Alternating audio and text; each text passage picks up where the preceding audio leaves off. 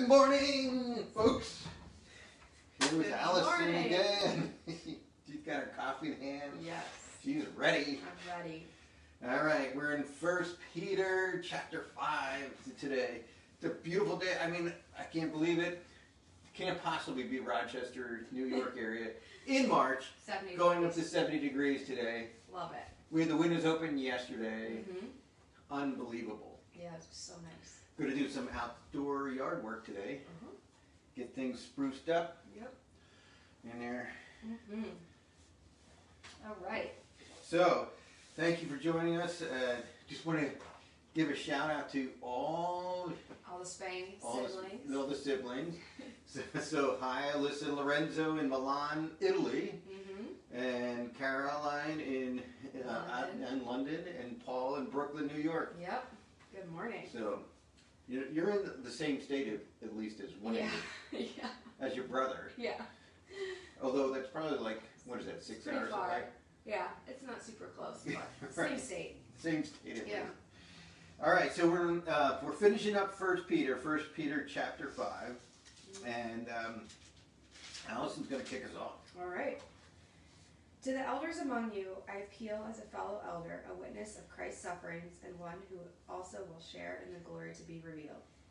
Be shepherds of God's flocks that is under your care, serving as overseers not because you must, but because you're willing, as God wants you to be. Not greedy for money, but eager to serve, not lording it over those entrusted to you, but being examples to the flock. And when the chief shepherd appears, he will receive the crown of glory that will never fade away. Young men, in the same way, be submissive to those who are older. All of you clothe yourselves with humility toward one another, because God opposes the proud, but gives grace to the humble. Humble yourselves, therefore, under God's mighty hand, that he may lift you up in due time. Cast all your anxiety on him, because he cares for you. Be self-controlled and alert. Your enemy, the devil, prowls around like a roaring lion, looking for someone to devour. Resist him, standing firm in the faith, because you know that your brothers throughout the world are undergoing the same kind of sufferings. And the God of all grace, who called you to his eternal glory in Christ, after you have suffered a little while, will himself restore you and make you strong, firm, and steadfast. To him be the power forever and ever. Amen. And then final greetings. With the help of Silas, whom I regard as a faithful brother, I have written to you briefly, encouraging you and testifying that this is the true grace of God. Stand fast in it. She who is in Babylon, chosen together with you, send you her greetings, and so does my son Mark. Greet one another with a kiss of love. Peace to all of you who are in Christ. All right, let's pray. Father, thank you so much for this beautiful morning, for the sunshine coming through the windows, for the warmth, spring warmth, and for also just the promise of new life. As winter loses its grip, we see things sprouting up, things turning green. But we also know, Lord God, as we are entering this season and entering into Holy Week, what you had to go through in order for us to have new life. And so, Lord God, bring us to the joy of the resurrection on Easter Sunday, Lord God. May more and more people be drawn to you, that they know the gifts of your grace and mercy. We praise in his mighty name. Amen. All right. So, I think, the kind of the theme continuing through here is suffering and submission. Mm-hmm. So submission kind of carrying through. And so reminding those who are elders or pastors in the church that they have to be submissive to the chief shepherd, which is Christ, right? And that their life should reflect that. So you've only had a few pastors in your life. One of them your dad, which is kind of probably awkward. I don't know. In there. So, but you see in ministry, unfortunately, many people have fallen, right? Mm-hmm. And you get, those are very high profile things. So very important that we are constantly reminding ourselves we're submissive to the chief shepherd. And he just gives them some examples of how somebody could fall. Not greedy for money, but eager to serve, not lording it over those entrusted you, but being examples to the flock. So we're supposed to, and that's really the way people learn. That's the way our kids learn, right? They learn from observation and following an example. So, I mean, you can say anything you want. People can say all kinds of stuff, anything they want, but if it's not backed up with example, doesn't really matter in there. I don't know, like, what is that like in the nursing field as far as like trying to, I don't know, I get like you can't really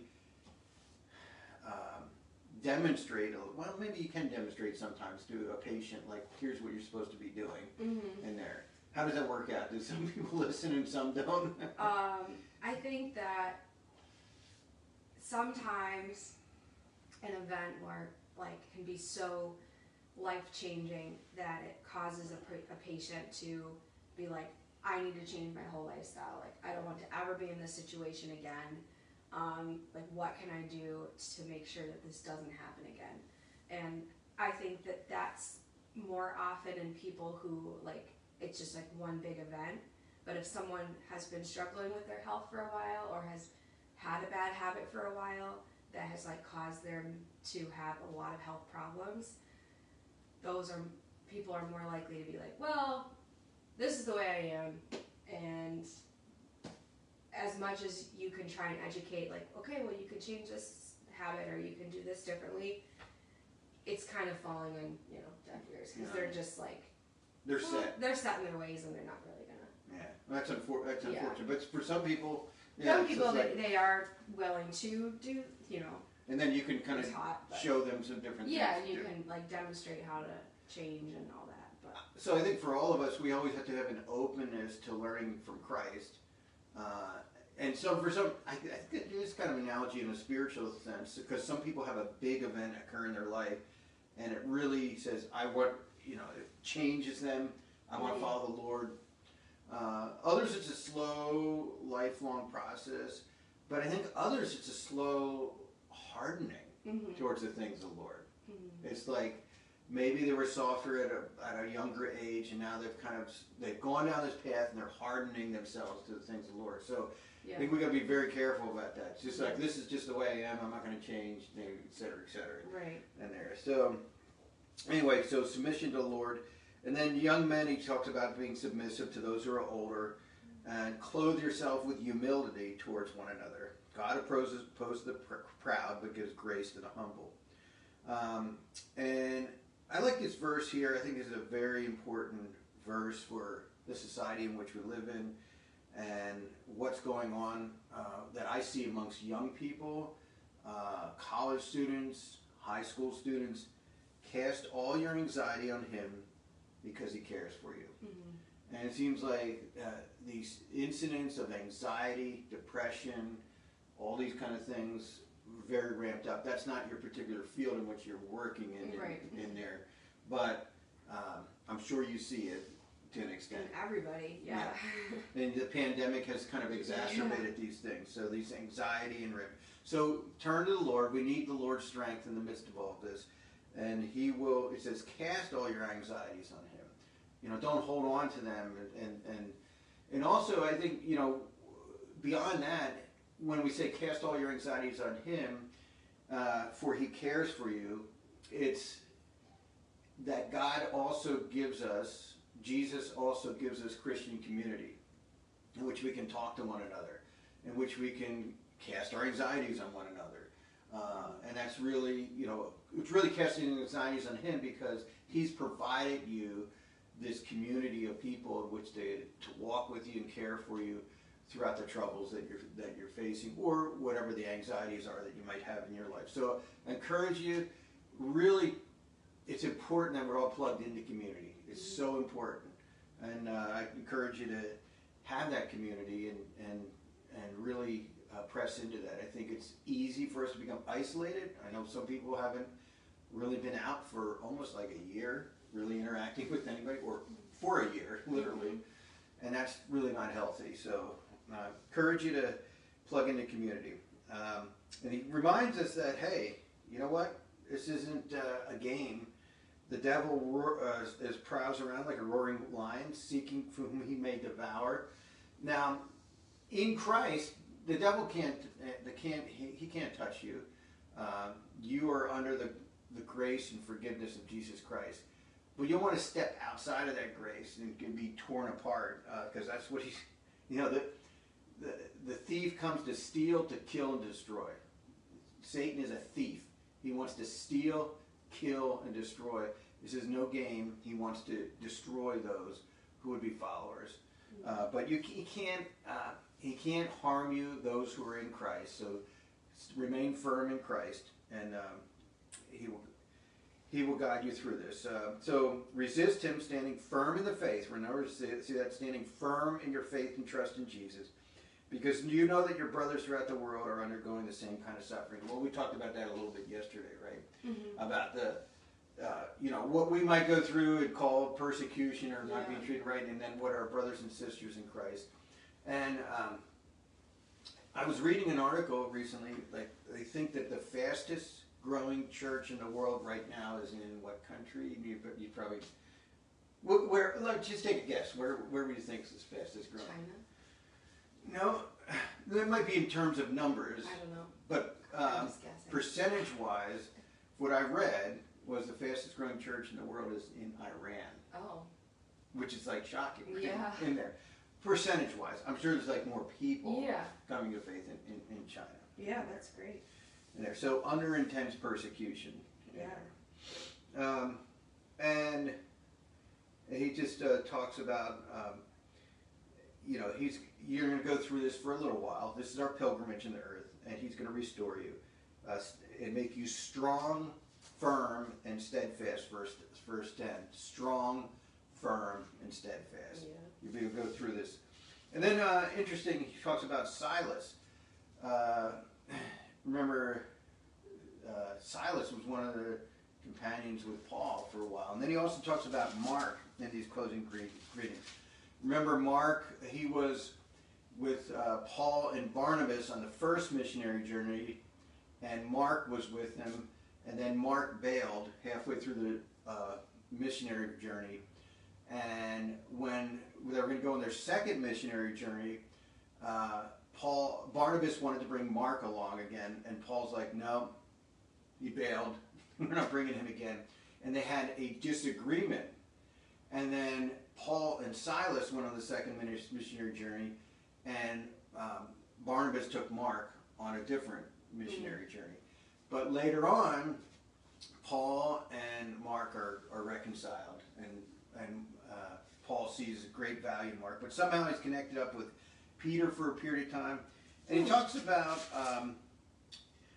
she who's in Babylon. And there's kind of a different interpretations in that. Was he really in Babylon, or is he using that figuratively, like in the book of Revelation when it talks about Babylon? So we're not quite sure. So some people think he was in Babylon for a period of time, or he may be in Jerusalem and using this as kind of a code. I mean, not Jerusalem, Rome. He may be in Rome and using this as a code, because church history says that eventually Peter is crucified upside down under Nero in Rome. So that we're not sure if that's kind of a code in there, or he actually was in Babylon. So some people think he was in Babylon for a period of time. So interesting. Just in these little closings, get little bits of information about stuff. Sometimes I wish there was more. Yeah, I know. Like what's going on. Right. Yeah, give us some more detail on that. But we're given what we need to know for salvation, and that's what he says, actually, in that closing thing. He says, encouraging you in verse 12 and testifying that this is the true grace of God, stand fast in it. So it gives what we need to know for salvation and grace. I don't know, is there anything else that stuck out at you in all of this? No, I mean, I think that pretty much covers it. I think I like that. I can get this sense of, like, he's trying to, like, motivate and encourage and just, like, boost up this, these people, and especially that, like, verse 10 and 11, like, when he's just, like, after you would suffer a little while, he's talking about, this whole book, you're going to suffer, you need to do all these things. He's like, but after all this, like, you will be restored, and, and to make you strong, firm, and steadfast. And I think that's just encouraging. I think He's just trying to get them to be like, hang in there and like, keep doing what you're doing, and it'll be worth it in the end. Right. So You're kind of pilgrims here. yeah. Yeah. Very good. So thank you so much for joining us. Let's pray together. Lord, thank you so much for a beautiful day you blessed us with, for the gift of life that we have in and through Jesus. And encourage us to go forth this day, to live with confidence that you're with us, and to love the people you placed in our lives. So, Lord God, help us to love our neighbor well and be representatives of Jesus, who is our great Savior and who has forgiven us and holds us tightly in his arms. We pray this in Jesus' mighty name. Amen. Have a great day, everyone.